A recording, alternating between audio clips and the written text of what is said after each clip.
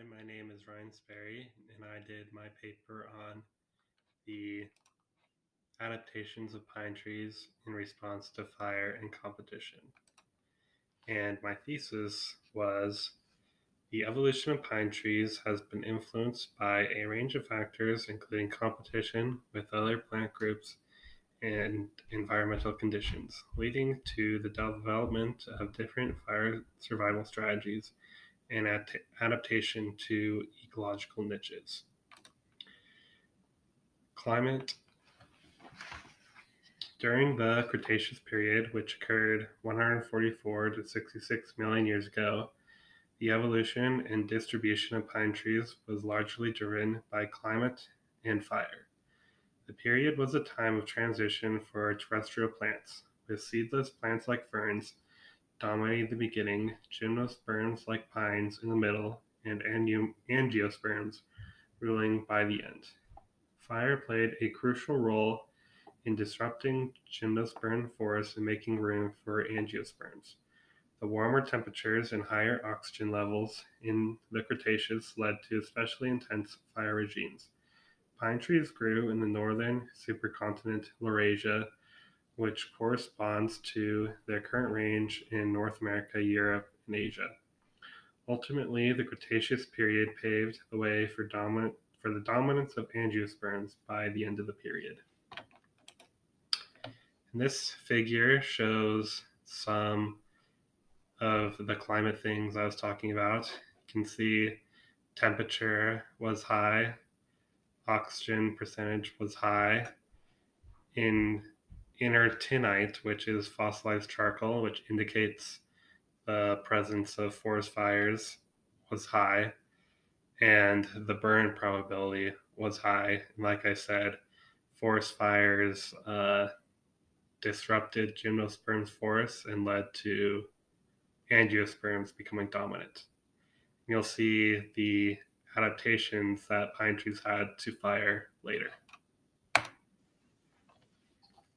Gymnosperms and angiosperms are the two main plant groups today, with angiosperms being more prevalent. The main difference between them is that angiosperms have flowers and fruit, while gymnosperms have naked seeds and cones that act like fruit. Angiosperms became dominant during the Cretaceous period due to their ability to reproduce quickly and thrive in disturbed environments. This led to a positive feedback loop with wildfire. Other factors led to the extinction of many gymnosperms, but some gymnosperms, like pine trees, were able to adapt and survive. Today, while angiosperms are dominant, gymnosperms remain important in certain environments.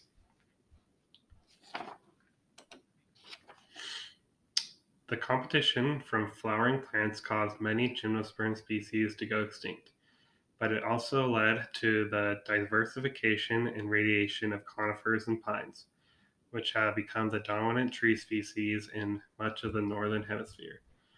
Pines have adapted to harsh environments by developing thin needles that are more resistant to freezing, a thick waxy cuticle that reduces water loss, and sunken stomata that help retain water in desert and alpine environments. They have also evolved fire-adapted traits that allow them to survive and even use fire for their advantage. Pine trees have developed different adaptations to cope with fire, with some being fire avoiders while others being fire adapted. Fire adapted pines fall into two categories: fire tolerators and fire embracers. Fire tolerators try to survive fires, while fire embracers promote fires to maintain their habitat. Pine trees in the subgenus Pinus are often fire adapted, with fire tolerating pines have longer needles and thicker bark to lower fire intensity and protect their cambial tissues. Adult trees can survive several low-intensity fires, but saplings require the right environment to survive, often in open patches of forest with less fuel for fires to burn. A mix of fire regimes is important for completion of pine trees' life cycle. Examples of fire-tolerating pines include Pinus pinea, Pinus pinaster, Pinus silvestris, and Pinus ponderosa. So here are some fire-tolerating pines, and you can see they have their branches way up high to keep them out of low-intensity surface fires. And this one is Pinus pinea, this one is Pinus pinaster, this one is Pinus silvestris, and this one is Pinus ponderosa, which is the state tree of Montana. Fire-embracing pines are pine trees that live in less productive habitats and have adaptations that promote fire, such as retaining dead branches along their trunks and canopies. They have short needles and thin bark and postpone reproduction until a single post-fire reproductive event. They only drop and open their pine cones when stimulated by fire. Examples of fire-embracing pines in North America include Pinus contorta, Pinus banksiana, and Pinus attenuate. So you can see how they keep their dead branches on the lower part of their trunk to act as a fire ladder to get up here. This one is Pinus contorta, this one is Pinus banksiana, and this one is Pinus attenuate. Fire-avoiding pines of the subgenus Strobus are adapted to survive in alpine and arid environments with limited space for growth. They rely on birds to disperse their seeds and have short, densely packed needles to protect them from extreme temperatures. These trees hold on to their needles longer, reducing fuel load and saving energy. This picture is of Pinus albicalis, and this one is of Pinus longevia.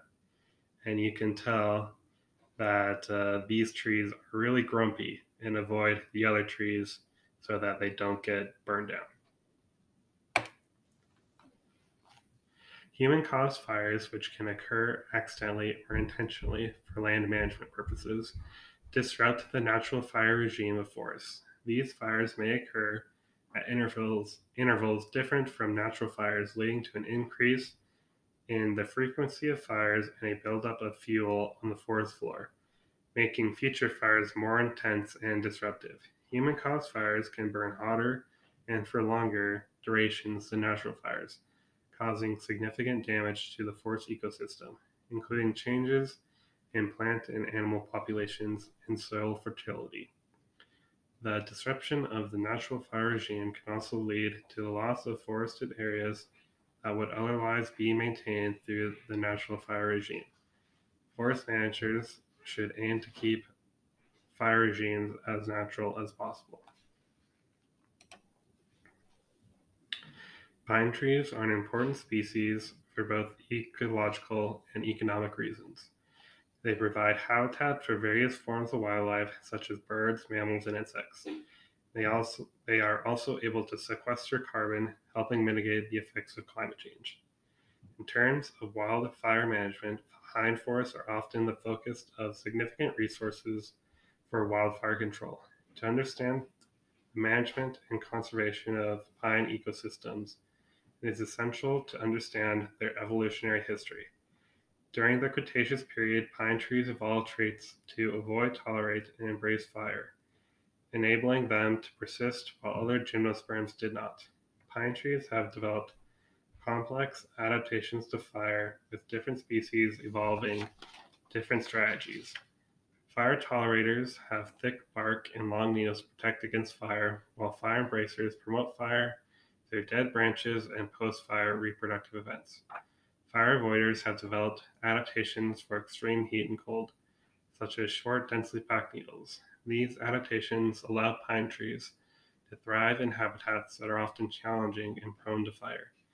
Understanding the intricacies of these adaptations is crucial for the management and conservation of pine ecosystems, ensuring the continued survival of these important species.